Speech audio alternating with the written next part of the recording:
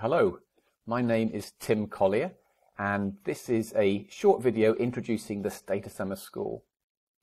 It's going to be taught by myself and Tim Clayton, both of whom are from the Department of Medical Statistics at the London School of Hygiene and Tropical Medicine, and by Aurelio Tobias from the Spanish Scientific Research Council.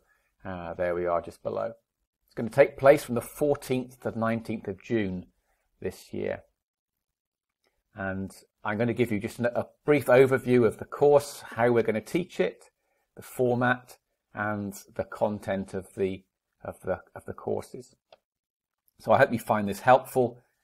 So a bit about the summer school in general. It's actually 5 separate courses, 4 one-day and 1 two-day course, and I'll describe those in a bit more detail in a moment.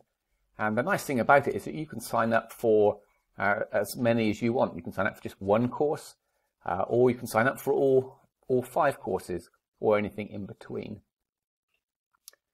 It's going to be taught online using Zoom, so you can do it from home. The course is very interactive and hands-on. I think this is the best way to learn how to use some statistical software. The lecturer will be demonstrating live while you follow along on Stata. So you're not going to be sat back watching and listening, you're going to be interacting the whole time, and we really encourage questions.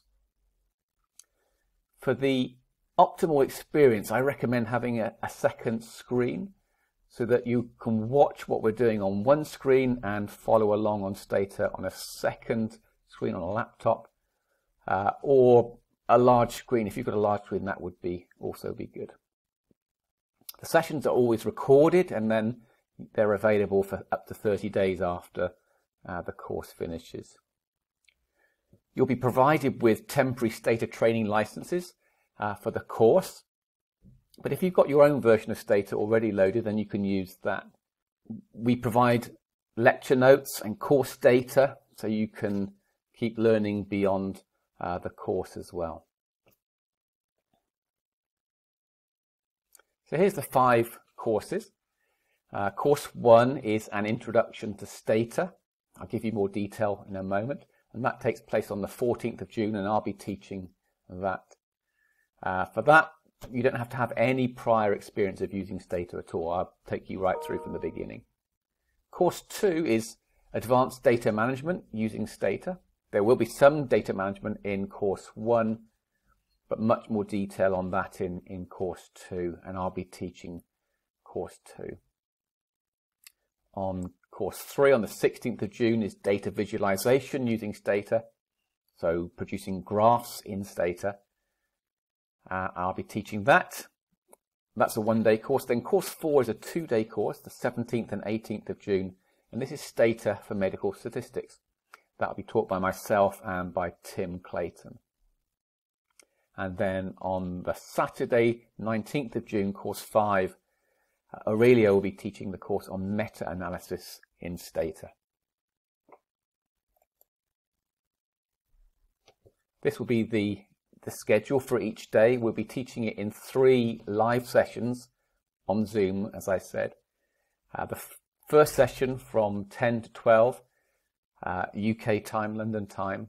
Then we'll have a break for an hour for lunch, and then another 2-hour session after lunch, a shorter break, half an hour, and then an afternoon session, 3:30 to 5. So just a quick overview of what we'll be doing in each of the courses. So an introduction to Stata takes us right from the beginning. So I'll introduce the Stata interface. We'll look at the 2 main ways of working in Stata. That's through the graphical user interface, so you can use Stata sort of point and click, fill in the boxes and so on. But we'll also show how to move from that to working in do files, which is what you really want to be doing if you're doing research. We'll focus quite a lot on getting to know your data. That's a really crucial step in any data analysis. Getting to know your data, exploring your data, finding problems and so on.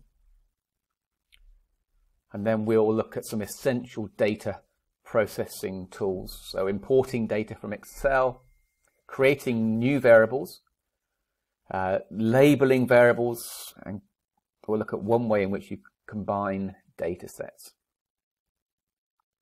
They are what I would say the essential data processing commands that we'll cover there on day one.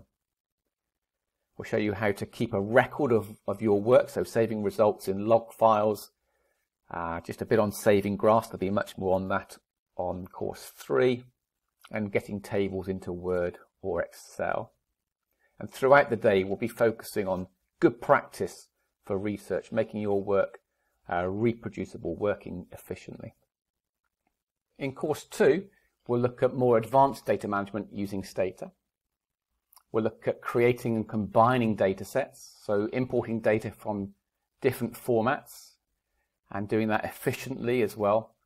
And then look at joining data sets together. Often in research, you have data in different files. You want to bring them together to create an analysis-ready data set. And so we'll look at appending and merging data sets. We'll spend quite a lot of time looking at creating new variables, numeric variables, dealing with string variables, dealing with dates. And we'll also look at dealing with repeated measurements data. So you may have a trial where you've got people seen at baseline and then at a number of points afterwards. You may be interested in calculating changes over time. We'll also look at reshaping data sets. That's moving from wide format data sets to long and vice versa. And then also looking at creating summary data sets, moving from individual patient data sets to summary data sets, and that can be very useful for when you want to plot, create graphs and so on. Throughout the day, we'll be looking at working efficiently, and I'll introduce loops and macros. And as on day one, there'll be an emphasis on good practice. Course 3 is data graphics, or data visualization using Stata. Graphs are a great way of communicating results, and it's important that you do it well. We'll look at creating graphs through the graphical user interface, that's through the drop-down menus, and we'll work through 3 different examples which cover many options. We'll also look at how then to save those graphs that we've created through the graphical user interface, to save the graph commands into do files so that we can reproduce them and change them if we want to. We'll spend a bit of time looking at preparing data for plotting. Sometimes that's needed. And we'll also look at exporting publication quality figures, so high resolution images. We'll also look at how to insert graphs directly into Word from Stata. So if you're producing a report that has lots of graphs, we'll look at how you can set up a program that produces those graphs and immediately inserts them into Word to save you having to do that. And we'll look just briefly at how you can edit graphs using Stata's built-in graph editor. And we'll cover a number of different plot types throughout the day, so box plots, bar charts, histograms, and especially two-way plots, which are very flexible plots. Course 4, this is the 2-day course, Stata for Medical Statistics, that I'll be joined by Tim Clayton to teach. And we will cover analysis of the 3 main types of data that typically arise in medical research. And that's continuous outcomes, binary outcomes, and time to event outcomes. So we're covering those 3. For each of these, we'll look at each of those types of data. We'll look at exploratory analysis and descriptive statistics. We'll look at simple hypothesis tests for each setting. And then we'll think about selecting the appropriate model for each of those types of data. So we'll be looking at linear regression, logistic regression, and Cox regression, and Poisson regression as well. And for each of those, we'll look at how you can fit univariable and multivariable models, and very importantly, we'll focus quite a lot on interpreting the results. Often it's very easy to do these things in Stata, but then not understand the output. And so we will focus quite a bit on interpreting and presenting those results. We'll look at how you can include continuous and binary and categorical explanatory variables in your model, and we'll think about model selection. And then on the Saturday, course 5, Aurelio will be teaching this, a meta-analysis using Stata.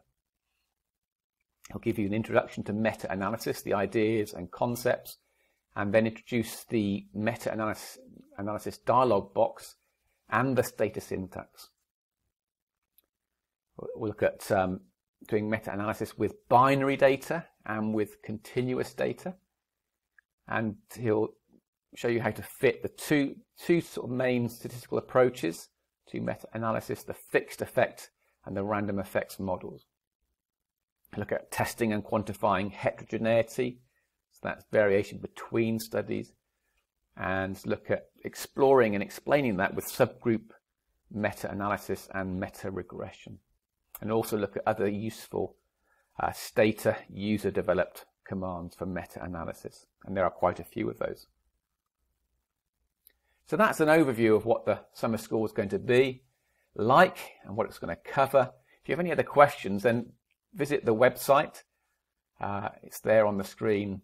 If you need more specific questions, email info@timberlake.co.uk, and I hope to see you in June.